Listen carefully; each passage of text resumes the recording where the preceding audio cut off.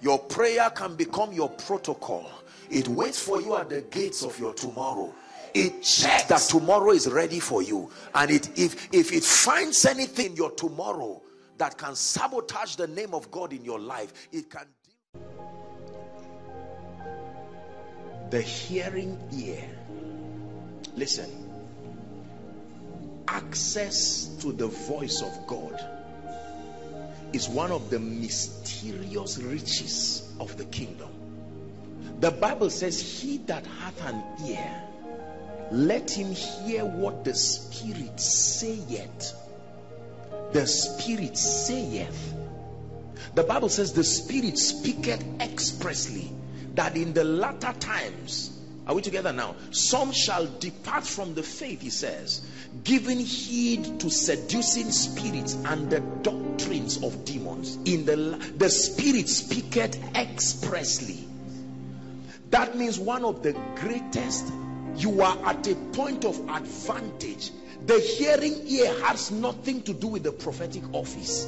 It is a grace that God washes your ear with hyssop, so that you have the hearing ear. Is it not in your Bible that thou shalt hear a voice from behind saying, this is the way? Why? Because there is a way that seemeth right. If all ways were fair and right, there will be no need for direction.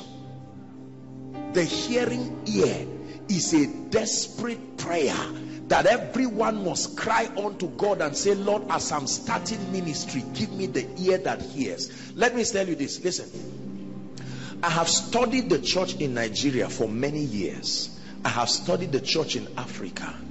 I have studied men and women of God, and respectfully so, I am amazed at the way people move this way when the Holy Ghost moved that way and their ministries ended overnight.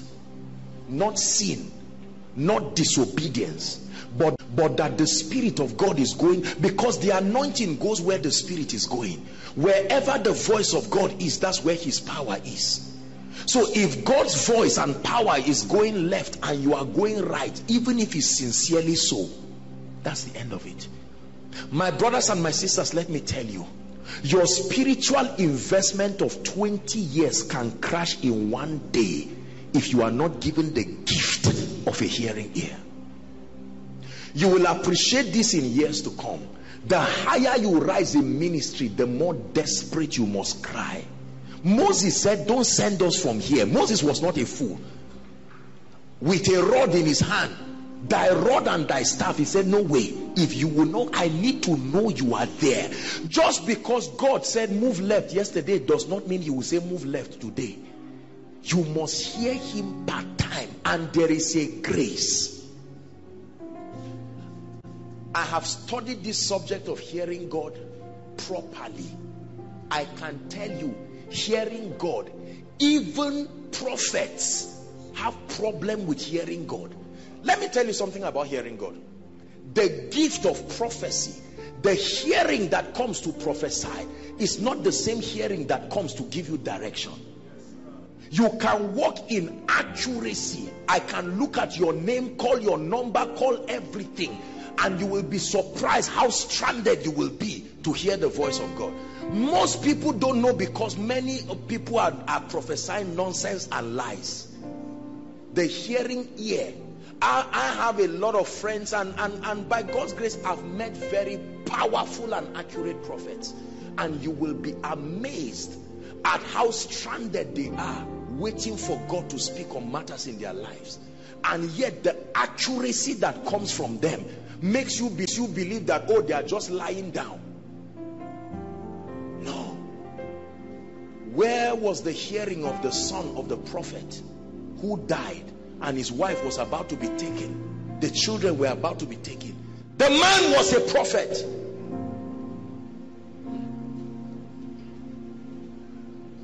Read your Bible and see how many prophets were stranded.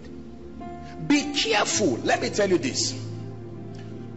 One day I will teach you how human beings spiritually are like machines. I will teach you how God works with men. So that just because a man is prophesying and dispensing mysteries, let me tell you sincerely, okay, let's put it this way. Let's use midwives, right?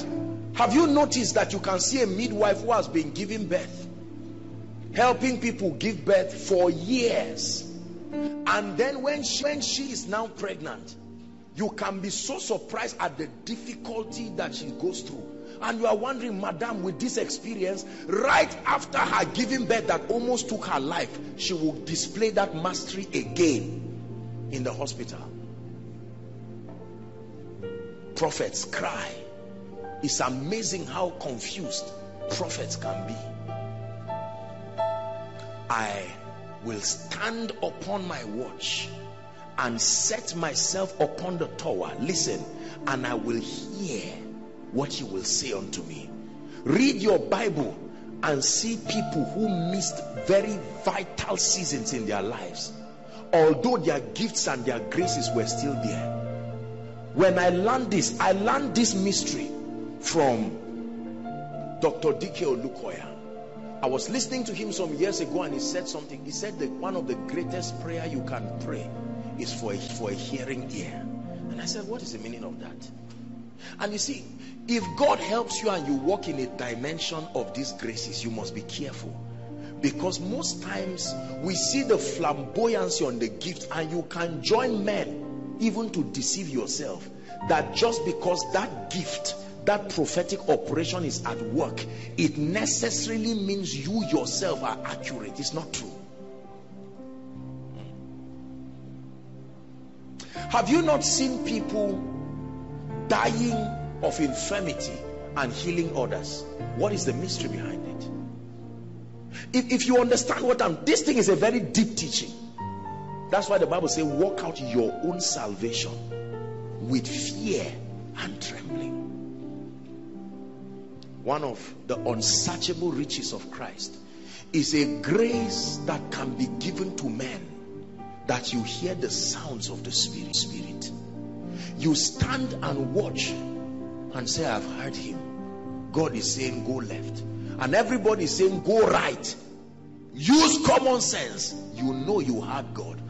When you move left, after 5 years, people look at you. I have seen a bit of what hearing God can do. This ministry today, my brothers and my sisters, is proof that when men get these unsearchable riches, you won't go down. I'm not one person who comes all the time and say, God said, God said. I'm very careful. Now we have, especially we young people, we have abused God said. Anybody just comes and says God said, just because you felt like God said. No. Or just because you were under the anointing and your mouth was talking. There are tongues of men. There are tongues of angels. There is the voice of God. Are you getting what I'm saying now? This is very powerful. You must learn it. There are times when I hear God speak, everyone around me knows God has said. The voice of God comes with the spirit of faith. If it is God that you hear, the voice of God will always come with the spirit of faith. And the Spirit entered me when he spake unto me. It's impossible to hear God and remain and sit down there. No. Here and there you can think you had God and he said go to Kano. You can say, I know I had Kano, but tomorrow you just turn. But you know, God is very faithful. He will allow you. He knows we are students in the school of the Spirit. Just keep playing around. But the day his majestic voice lands on your life, there is no power that can stop you. Let me tell you, God is not always speaking. God speaks, but he's not always speaking. A lot of people keep saying God is always speaking. No, sir. Are you always talking? At least you were created in his image. No. In the 5th day of the 6th month, the word of the Lord came. The word of the Lord came. The word of the Lord came. I've had occasions where God has spoken to me, and you have seen it. Even some of the messages. There are messages here that God gave me the titles. And I've been surprised at how they seem to have carried an unusual grace, because God said it. I stand here many times and I tell you this is what God is saying, and then you begin to see the strange things that he is doing. Let's be careful with this God said. Let's not reduce God to become a man. Now, it doesn't mean that you can hear things. There is the knowing of the Spirit. There is the witness of the Spirit. They all look like voices. You have to be very deep in the Spirit to separate between impulses and speakings. They are very different. Just because you had a spiritual communication does not mean God spoke. Remember that in the realm of the Spirit, the voice is not the only way to speak. Light is a way of communicating. Love is a language. It can speak.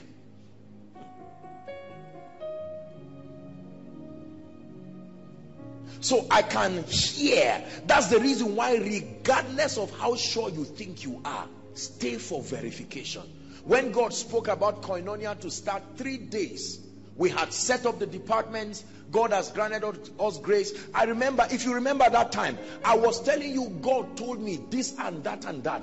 People will come from nations and people. This is what God said.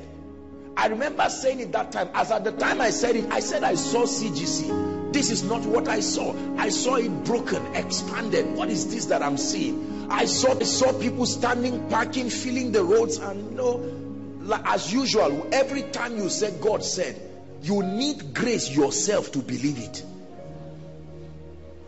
Because there are times that you just sit and say, okay, now I'm calm.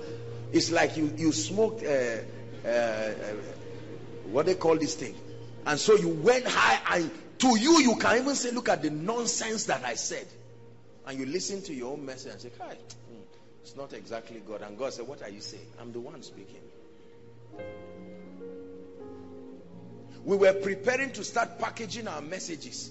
I was thanking God and trusting and blessing him for the anointing he had given me, and just saying, oh God, thank you, because you are going to use our media ministry as a very major stream of income to bless the ministry and lift us. And here comes the voice of God. No, in this season you are not going to sell your messages. Facebook, that time, it was even the first head of media's Facebook page, and he said, just carry your messages and put them on MP3, put them on Facebook. Don't put the videos, just the audios, and I will give it wings, and it will go to the nations of the earth. That's it. My brothers and my sisters, when God says, sit back and watch the power that created the universe push things in your life. There are things God has said. Listen to me. There are things God has said. When God talks, notice that God doesn't care what you are seeing. He tells you what he will do, and he will do it. So I stand upon my watch. I'm not in a hurry to move. God, what are you saying in this season? That's the reason why we have workers' retreats. That's why we have our own retreats. A few weeks now, I'm going to start my end of year retreat. I'm telling you, you don't know how excited I am at that time. Because many of you have gone, no disturbances. I just shut my phone. And sometimes you need to get out of the busyness of life to hear God. Because there is, as it were, many voices, many sounds, and none of them is without significance. The voice of house rent can interrupt what God is saying. This spiritual haziness has a science. The encumbrances of life can push you, your child's school fees, your life, and God is saying, fast for 3 days. And you say, is it God? Is it a demon? Is it? Yes, there are times that you check against the word of God, but let me tell you, there are times only God will help you, because even you don't know whether this is God again. Most people are not spiritual enough to get to this realm. That's why they don't understand.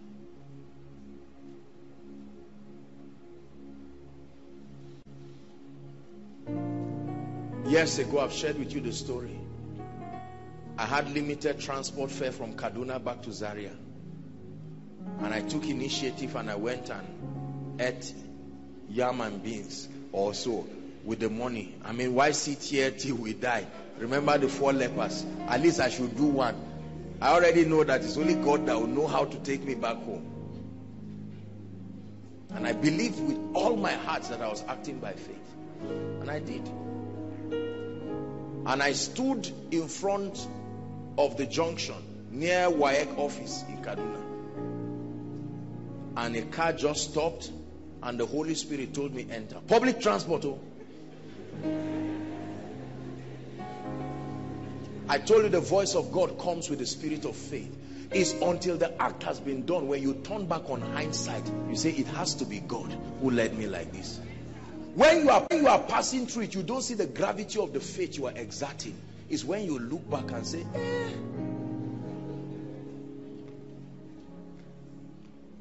I entered that car, I was gisting. Rest. You are supposed to be afraid. You know how some of these our brothers are around and all of that. Until we passed Jaji, I knew there was no hope. You know, if it's 10 naira you don't have, or 20 naira you can beg. But I mean, when you don't even have up to 20 or 30% of what is the transport fare. And then they now said, everybody bring your money. And people were bringing them. But God is my witness. My heart was at peace. This is what happens when it's God that is speaking. You leave him to be responsible for the word. I just obeyed. And that was how someone brought out, paid my transport fare. I dropped at flyover here, entered the bus happy because I felt at least whatever it is, this one I'll pay. And someone knew me in the car and paid. I stopped in front of Northgate with the same money I was with there. It was a message. God was saying, look, I am God by myself. I can do it anyhow. There are times I can send a helper to give you money. There are times I say the helper is in the car. Enter and meet him there. It doesn't matter where the helper is. Believe God enough to go. There are times he parts the waters. There are times he says walk on it. Let it just be that he sees him. Are you hearing what I'm saying now? You will need this for ministry. When God sent us to go for our crusade, we got up and moved like madmen. What you see today, my brothers and my sisters, is a product of the voice of God. You need the grace to hear God, not grace for prophecy. Lord, let me hear you. Look, you can pray and say, God, search my frail person. What is the most accurate spiritual mechanism of communicating your voice to me? Help me in that area. There are some of you that your hearing, you have not trained your hearing. If God speaks through your ears, you will not hear. And so you are going to say, Lord, give me a kind of dream that I will wake up and find myself standing. I will know that this one was not a dream. Let me tell you, if your heart is right, God will give you. There are dreams that no devil can tell you in your mind. How many of you have had what we call prophetic dreams? You know this one is not my mind. This is the voice of God. Unsearchable riches. The hearing ear, the seeing eye. One time, the storm was boisterous. I think it was Peter or Paul. And it was very obvious they were going to capsize. And all of a sudden, the hearing ear and the seeing eye. An angel appears to him and speaks to him and says, don't worry, there shall be no loss. And he calmed the people down and said, hey, relax. An angel has appeared to me and he has said to me that there shall be no loss. And the Bible says that the storm calmed down and they went safely and arrived at an island called Melita. When you hear God, you can sit in the midst of fire and be singing. And people are saying, excuse me, sir, this is fire. You say, no, I'm sitting on the voice of God. Roasting someone by your left, roasting another person by your right, and acting as if the fire is not seeing you. Sooner or later, you will need this message. Sooner or later, you will carry destinies. Come, darling. You will carry destinies that are behind you, and you will need to hear God on behalf of them. One day you will have children. One day you will have grandchildren. And that day, this spiritual blessing will be tested. One day you will be a man of God with a crowd of people. Now all of you are waiting for the prophetic word next year. Whether I tell lies or not, you will believe. It's left for me and God, and if I lie, you will punish me. Are you seeing how risky it is? Many of you say we are praying for you, but you know you are not even serious about what you are saying, because you are saying, Apostle, the God that called you, how you have been hearing him before, let him help you. Just make sure you hear well for us. You hear wrongly as a man of God for members and see the way their lives, they will obey you against God. Just because you are fasting for a long time does not mean that your ears will hear. It's a grace. Like earphone, God will just put that spiritual earphone and start dictating. This is how 2019 will be. Do this, do that, do this, do that. And you say, God, but like Eliab, this is good. And God says, that's exactly the strategy Satan wants to use next year. Use this route. And you come out and you say, people, we are ready to go. And they look at you and say, just like that. And God says, don't mind them. That's how the nation of Israel was. That's why Moses was angry, because he would suffer and hear God and come and talk to them, and they would doubt. Husband, please learn to hear God for your wife and your children. Otherwise, one day God will be saying, move left, and you come with your degree and masters and PhD, nothing wrong. You move left until life changes you in one position, change your wife, change the destiny of your children. Many of us sitting down here, if our parents had God, you shouldn't be at this level. Is that true? There are a number of us, we are going to pray. Many of us were victims of the lack of hearing. Many of our parents were called into ministry. They ran away, not hearing. And the blessing that would have come to us, if they obeyed God, it would have been easy. You would have been born again since 4 years.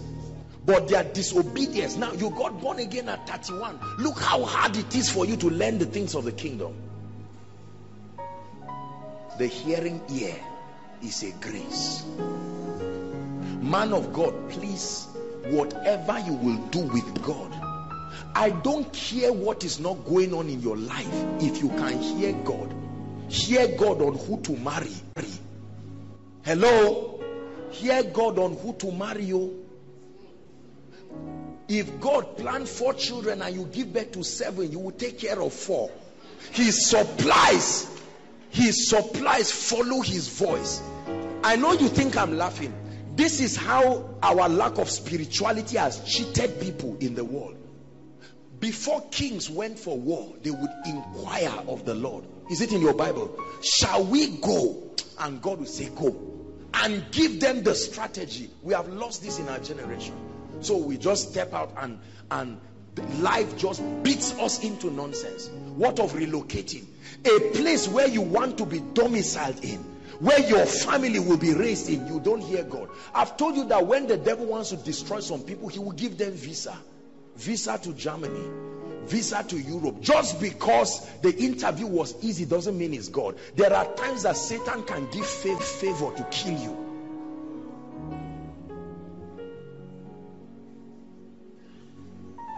There used to be a guy who used to drive me years ago, like maybe 4 or 5 years ago.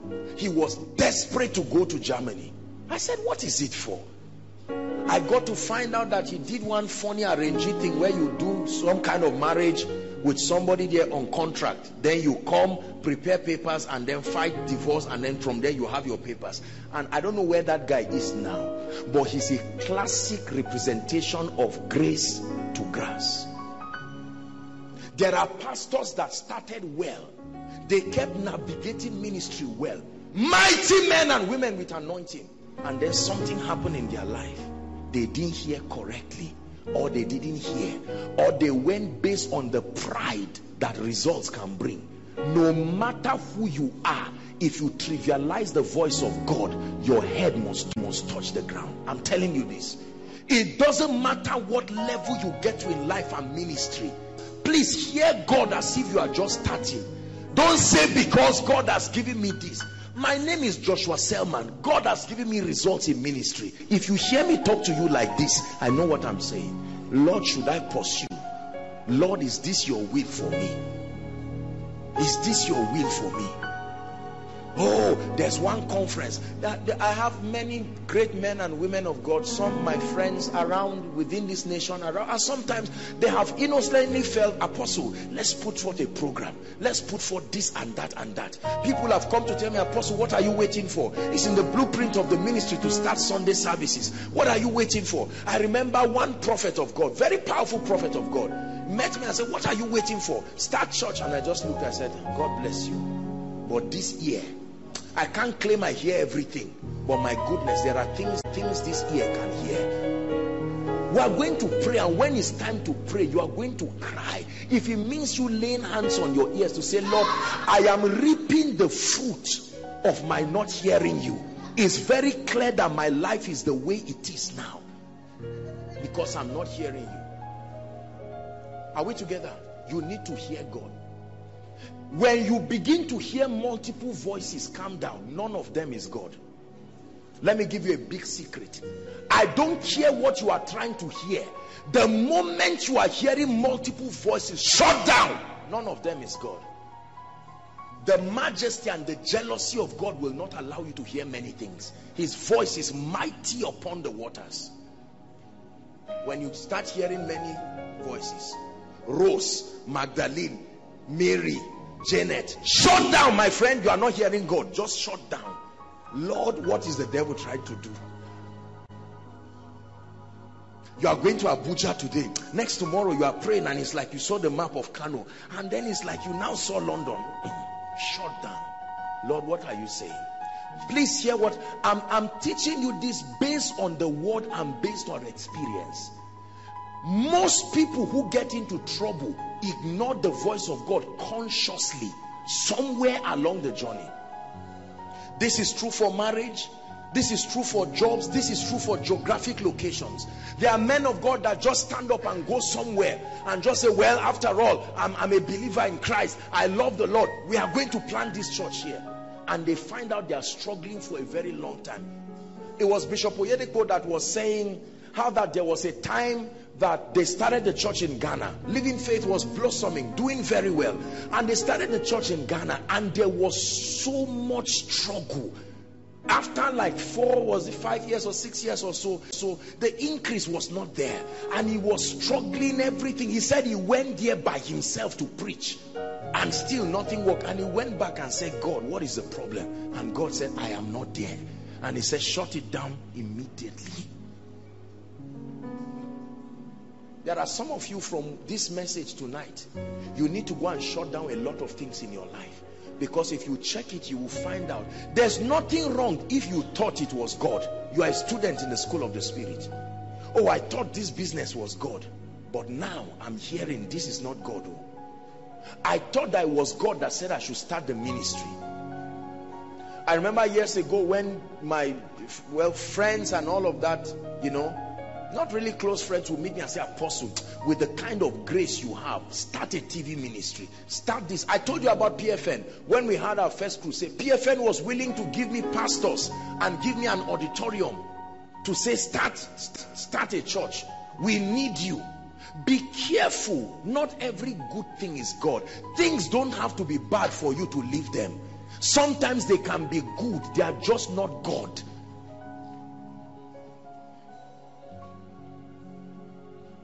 There was a time I was taking my bath years ago. I had a meeting. I don't know if it was in Kaduna or one of these places. I had prayed, fasted, prepared a powerful message. As I was taking my bath, all of a sudden, my peace, I will come to that. We'll discuss peace. Peace as one of the mysteries in the kingdom to bail men out. The stubbornness of men will not allow them understand how the peace of God works. He said he will speak peace. Peace is a voice. Peace can warn you and say you are landing in hot water. Peace can tell you, man of God, this association you are joining is what will destroy you. It doesn't mean they are fake. It doesn't mean they are not of God. But this association is what will bring down your grace. Man of God, be careful. Peace. That's why I told you that these are the systems by which the saints dominate. So you can see that you can have a dream, and in your dream you saw Emeka dying, but in the physical it will never happen, because there is a mystery that shields him. The dream you saw was the intention of Satan, but there is a fortification of a mystery. You can have a dream and see Joshua Selman dying in a motor accident and start praying and say, hey, so this is how our apostle would die. I guarantee you it will remain as a dream. You don't know what is covering this man that is standing. It's not pride. Do you know how many times death has tested me? Oh.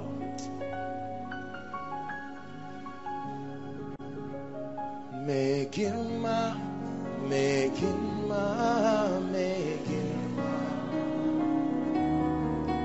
make him ma, make him ma, make him ma.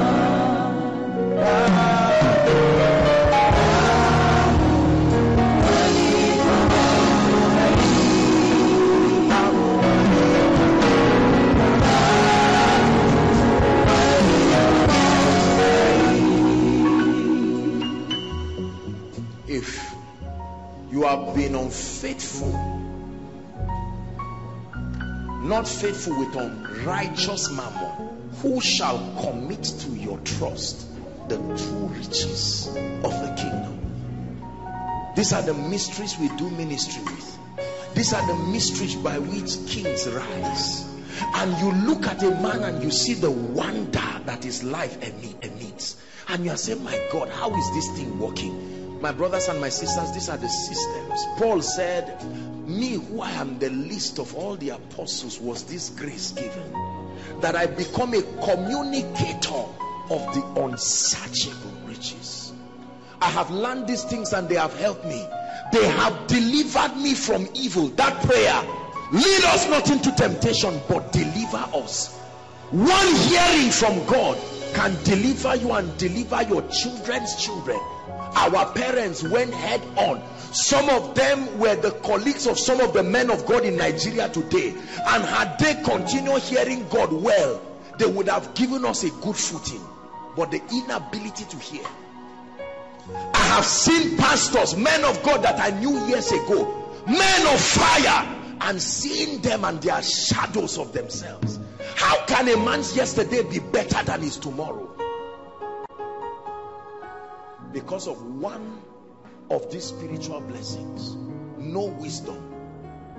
Some of us have lost destiny helpers that can change our lives because of the wisdom to be given to navigate friendship.